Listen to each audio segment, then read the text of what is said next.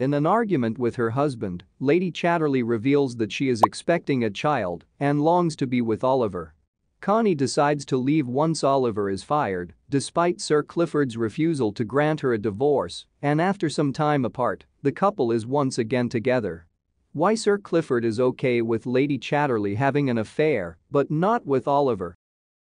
Sir Clifford has a large ego and is also classist. He thinks that because he is wealthy and holds the title of Lord, he is better than his servants and the residents of the town. In order to conceive and raise the child as their own, Sir Clifford believed it was okay for Connie to have an affair with a respectable man whose identity was a mystery.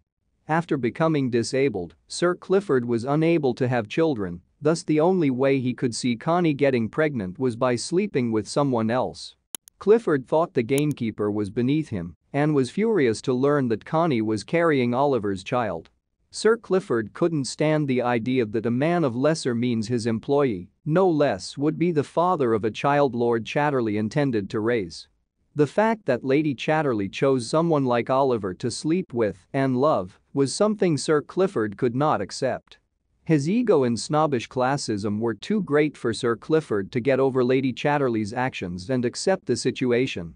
What's more, Clifford was also affronted that she could love Oliver so passionately and not him, despite his belief that he gave her everything.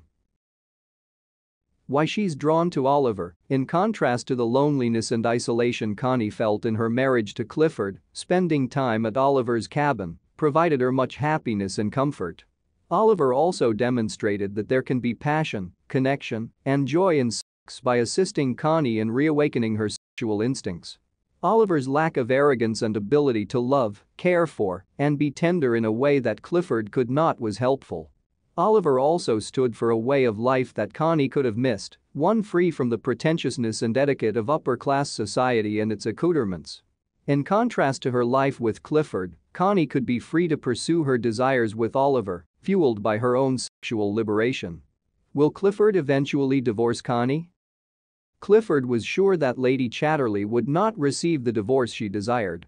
It served as a punishment, keeping Connie dependent on him and preventing her from freely marrying Oliver. There's a chance Clifford's rage could melt and he'll end up divorcing Connie. In the book, Lady Chatterley wishes Clifford will grant her the desired divorce. But considering how entitled and vengeful Clifford is, it might be years before he actually divorces Lady Chatterley. When it comes to his significant other's affair, he is concerned about his reputation. By giving her a divorce, he would lose control over her. The theme of Lady Chatterley's lover is sexual awakening and independence. Lady Chatterley comes to the realization that she can experience both physical and emotional closeness and not be confined to a cold, distant marriage held together by society expectations and empty promises. In this feminist tale, Connie regains her power while also enjoying herself sexually. The movie also makes a point about how social class divides people in society, shapes a person's personality, and affects who they can love. It provides the affluent, like Clifford, with a justification for treating people as less than human, which Lady Chatterley's lover is obviously opposed to.